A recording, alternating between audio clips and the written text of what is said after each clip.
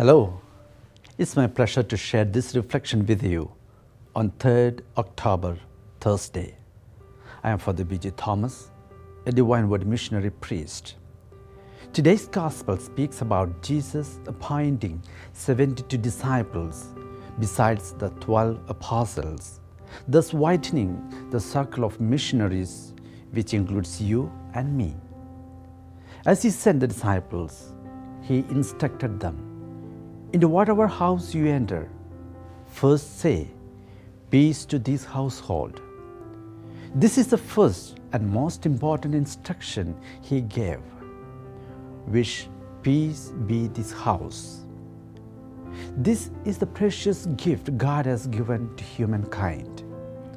In normal understanding, the word peace has a very passive meaning.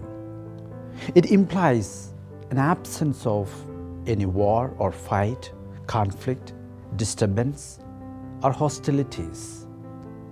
The biblical concept of peace is more active. Shalom. It means total well-being, tolerance, hospitality, reconciliation, right relationship to others, creation, and to God. It also implies invoking a blessing on somebody that the person may enjoy good health and prosperity. Peace is not the absence of war. It is not absence of illness. It's not a tension-free life. Rather, it is the experience of the presence of God in our lives. That's why we can be in peace even when we undergo pain and struggles. We can be at peace when we meet with failures and challenges. In fact, these are the important times we need to look for Christ, the real source of peace in our lives. Today, He invites more and more people into His harvest and to be a missionary. This is not really a call to a religious or priestly life.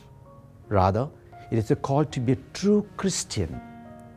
When we help someone to find happiness in their lives, we become His missionary. When we help someone to find Christ and His values in their lives, we become a missionary.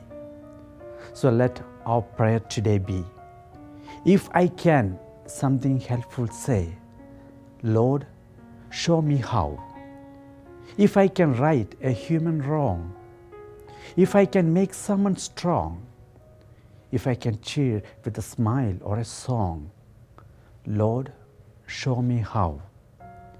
If I can aid one in distress, if I can make a burden less, if I can spread more happiness, Lord, show me how.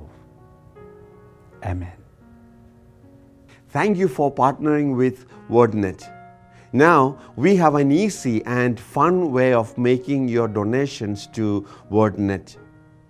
Use the number that is on the screen to text your amount and follow the on-screen instructions. Thank you very much and be blessed always.